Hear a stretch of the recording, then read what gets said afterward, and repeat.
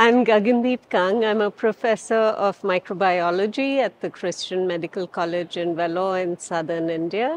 I've been working 30 years on infections, mostly in children, and I'm here to join the Global Leaders Group ESCMID collaborative meeting, which is going to be discussing antimicrobial resistance.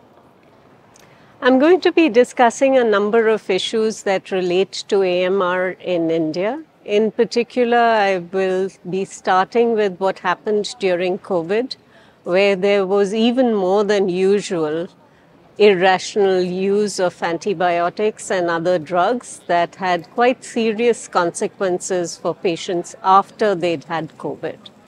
I'm also going to be talking a little bit about the irrational use of antibiotics in feeds for animals and how that results in an increase in resistance in organisms that are found in animals and the consequences it might have for all of our population.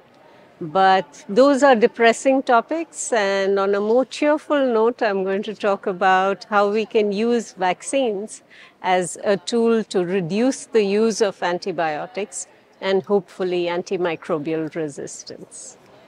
I'm looking forward to the fact that there are a lot of stakeholders here from different arenas. We have the scientists, of course, but we also have policymakers and many people from international organizations that make decisions about what needs to be done for antimicrobial resistance. So I'm looking forward to speaking with all of them.